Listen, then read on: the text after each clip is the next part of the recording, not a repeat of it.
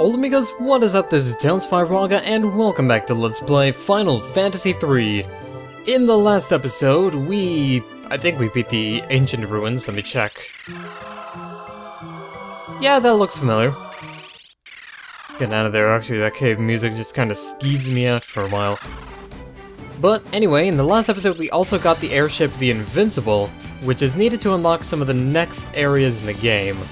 Now, first things first, I actually want to take it down here to demonstrate what all the Invincible is capable of doing. See that exclamation point? Well, if you press whatever you've got for your confirm button... Ooh, look at that. You can go over certain mountains using the Invincible, which is actually great, because it can take you over here. And this is a particularly interesting town we can't land on. Great. Hang on, I'm gonna have to move our car. Beep beep. There we go. Alright, the car has been parked, and we can get over here to Falgabard. Or Fargabad, if you're a fan of the old translation. Welcome to Falgabard, the place of solace for those who seek to train in the way of the Dark Blade. Ooh, I've heard of Dark Cloud, but never Dark Blade. Must be a game I've never played. Actually, I remember, like, Dark Blade was like, or Dark Cloud was like the only, PlayStation game I played as a kid. Ark, how are you? Saronia is a big city, and big cities have very big problems. Aw. Oh man, that Alice. What a trooper. But Dark Cloud was like, okay, so I had a friend who used to live around here, and he moved out a while ago as well. He moved out a couple years ago, actually, I think. Maybe it was even before I started high school, but he had a PlayStation, and one of my favorite games to play on his PlayStation, or PlayStation 2 he had, was Dark Cloud, which was super cool. I've actually... One of these days I'm gonna have to hunt down a copy of it and play it again to see if it's as good as I remember it, because I remember it being pretty baller from as a kid. The monsters of Rome at the Cave of Shadows north of America can only be defeated by Dark Blade techniques. Okay. So basically the enemies here and in the Cave of Shadows are based around the use of the Dark Sword. Now, we don't have any Dark Swords just yet, but we do have the Blessed Hammer. So, I guess I should explain this in case I didn't explain it in the previous episode. I think I did, but certain enemies, like that guy on the left for starters, have the ability to split when they're hit by attacks. Now, there are ways to circumvent splitting, such as killing them in one fell swoop, but the best way to do it is to attack them with a Dark Blade, or Katana, whatever you want to call them. Dark Blades prevent the opponent from using Divide, and I think do more damage to any enemy that has Divide as well. I'm not entirely sure on that last part, but they're good, trust me. And Ark has just probably screwed us over.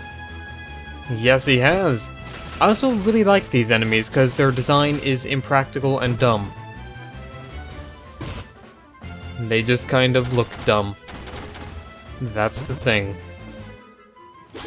Alright, let's finish up this encounter here.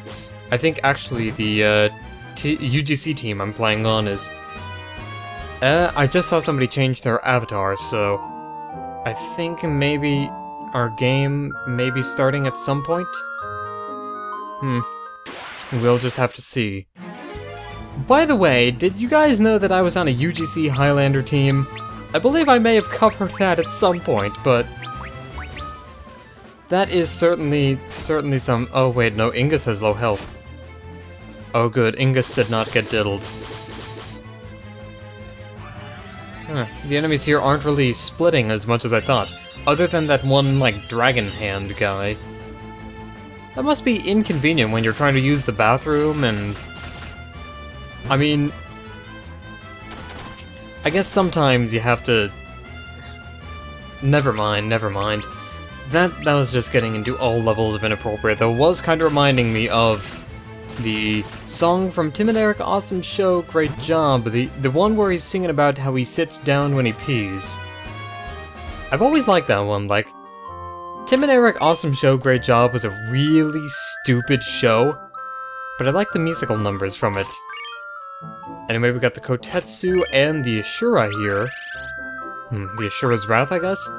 So now, Refia, what say we test out a new jump class on you? How's that?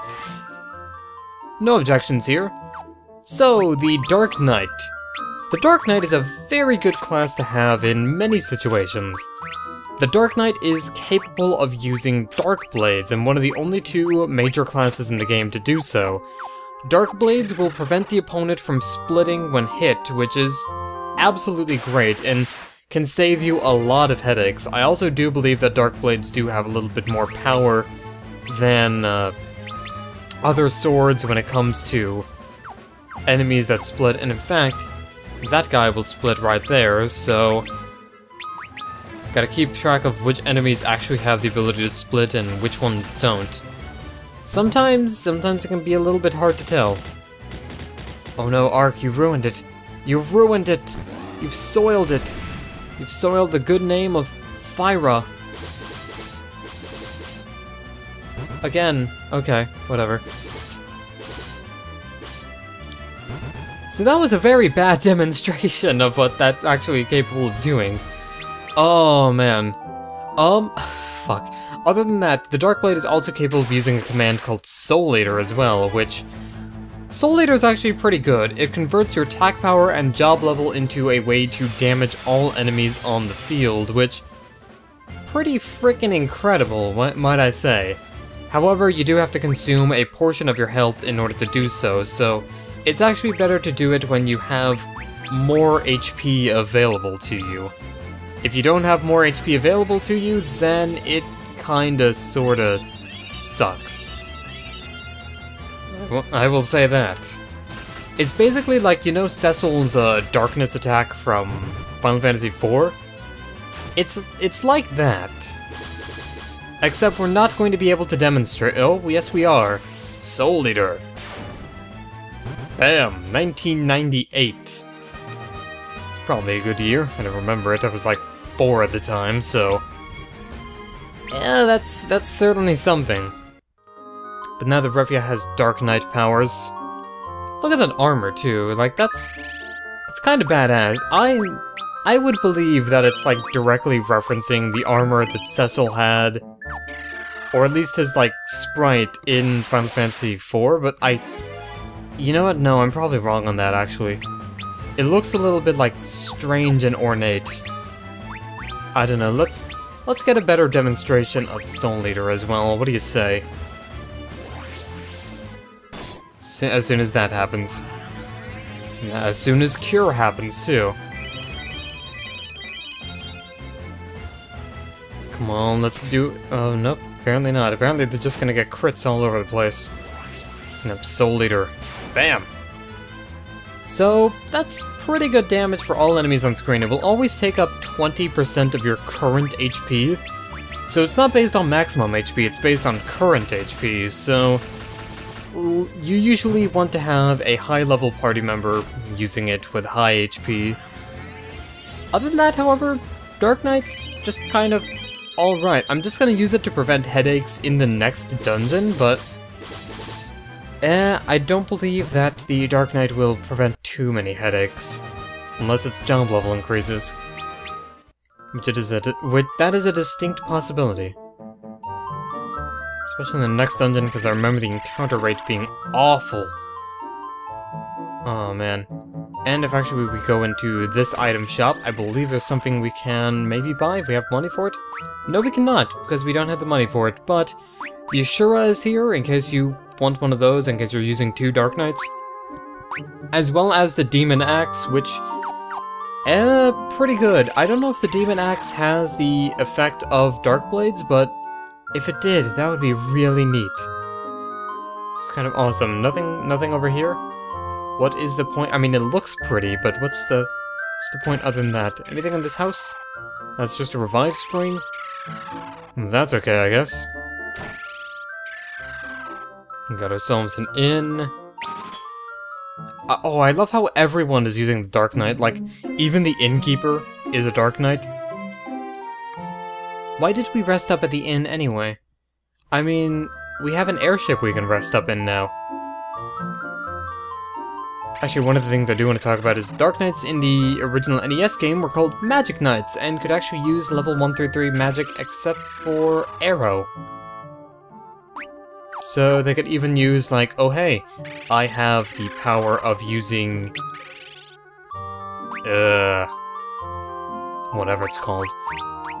Cure. I have the power of using Cure, I have the power of using Fire... That's not the party member I wanted to do, shit. I gotta check the Mognet too, because there's a side quest we can do later on. In fact, I think we might actually have the means to start it up. Not quite yet. But I will keep you posted on the side questing. That is a thing that could happen.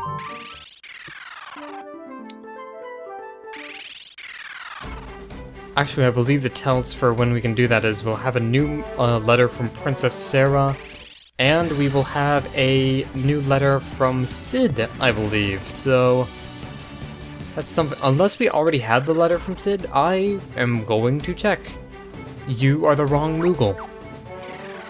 I do not care for you, I care for this one. Sid, no, you did not have the new letter for us. So I guess that's a little bit later, I guess. After we get all the crystals, maybe that happens? Or all the fangs? Either would make sense, really. But anyway, let's go over to where we need to go. And knowing my luck, this is probably going to be a multi-part episode as well, so... That's gonna be fun, fun, fun. Alrighty then, come on. Oh, there's still statues in the way, we can't go there. Well, where is this Cave of Shadows, then? Seriously, where is it? It is, Oh, I know where it is now. Fuck. There's a lake there? Here it is, okay. And this is something of a maze, but it's more just along the lines of tedium. It's just like, oh hey, look, you've got an airship that can climb over mountains now? Oh, we need you to climb over all of these mountains. I believe actually since you're in a valley as well, enemies can attack you in the airship. But the cool thing about the Invincible is, if we do get enemies that attack us while we are in the airship, it does actually fight back. You not only attack, actually can get into random encounters and fight back, but the ship will also have a support fire ability as well, which I believe inflicts 800 damage to every enemy on field. Which is quite nice. I do believe it is this way. No, it is not. Where the hell are we? It's not a maze. It's not really a maze, I swear. I'm just dumb. There we go, see? I wasn't lost, I was just lost. That's how that works. And before we go into this, and get into the battle we're going to get into as well, because there is a boss there, we are going to save in the alternate slot once again. And this music, you never hear this music in the game. I like this music, it's a Hein Castle music.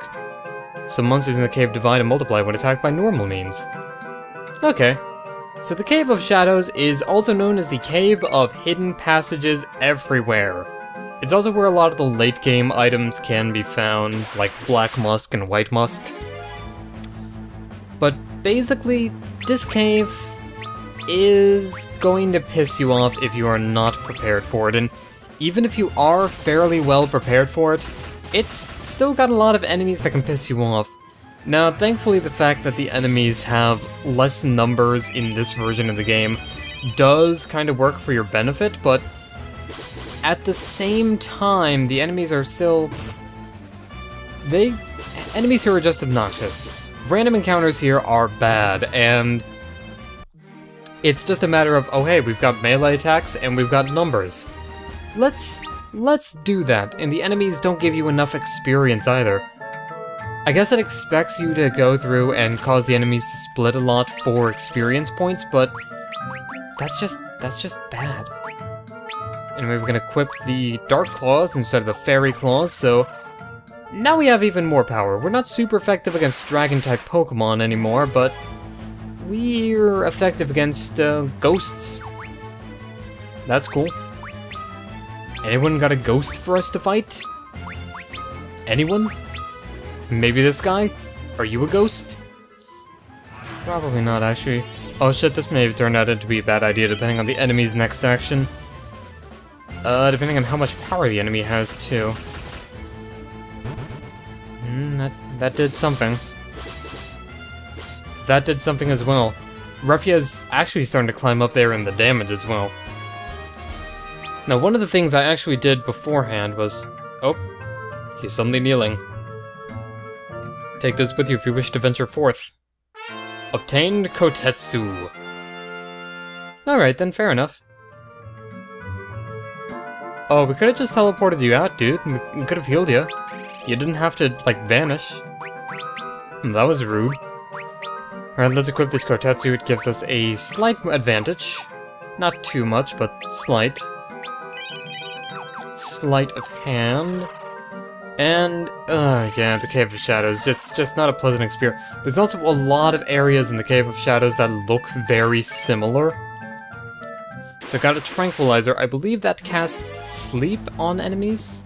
If I'm not mistaken, did I cast Sleep or casts Paralyze? Anyway, more of these enemies. I believe the horses here will actually split, so... Oop. That guy did not want any of that. He's just like, what are you doing? I'm gonna bitch slap you. Bam. You have been hit, good sire. Please don't split. Fuck.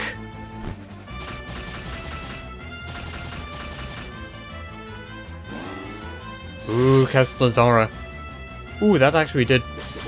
That did a fair amount, I guess. Let us do stuff. Let us play. I am doing a let us play right now of Final Fantasy III. Thank you for coming out. And I'm going to be doing a cabbage play of Final Fantasy VI next.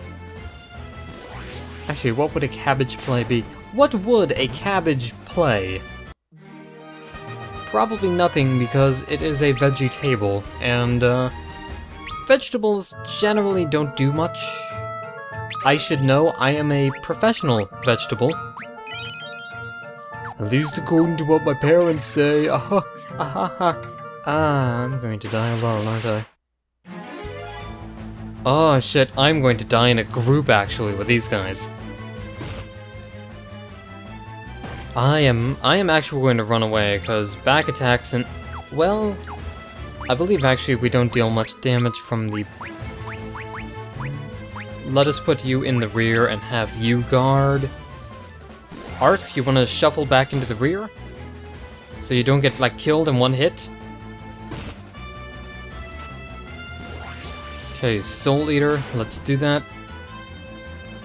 Alright, that wasn't too bad, but defend. Cura.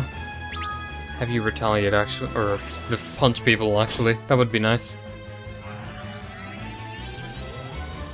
Gotta do this tactically. I mean, Final Fantasy III is a tactical game. I think. I'm not entirely sure, actually. Don't quote me on that. Oh, you still had health? What? It's crazy.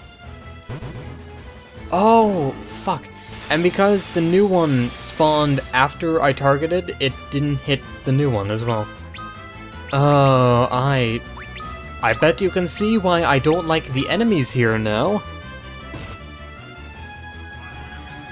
Alright, come on, let's cast Cure. There we go, that was a good Cure casting. Thank you, Arc. You are the best at math and space.